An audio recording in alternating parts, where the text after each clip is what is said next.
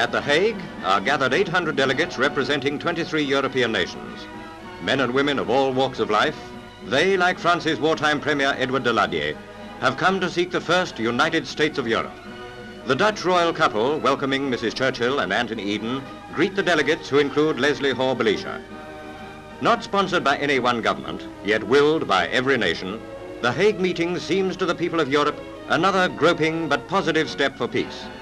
Winston Churchill, in his role as world statesman, presides over the inaugural session. Party politics are thrust into the background as the man who gave Europe back its freedom receives the acclaim of its representatives. In the countries around them, the Hague delegates see other hopeful signs for a united Europe.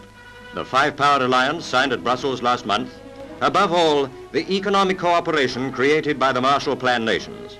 As France's ex-socialist Premier Ramadier addresses the conference, it becomes clear that this movement is one that transcends all parties and all frontiers.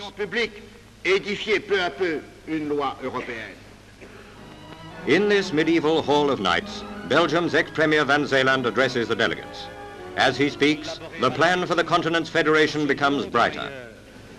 Pour lequel tant d'hommes, tant d'Européens et tant d'autres, en pleine conscience, mais aussi en toute confiance, ont fait le sacrifice de leur vie.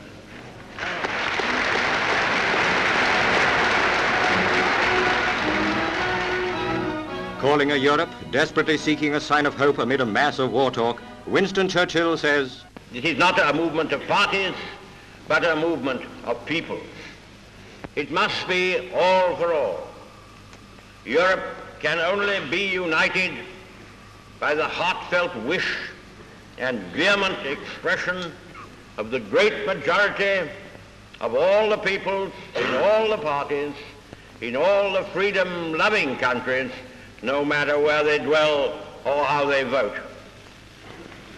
We cannot aim at anything less than the union of Europe as a whole, and we look forward with confidence to the day when that union will be achieved.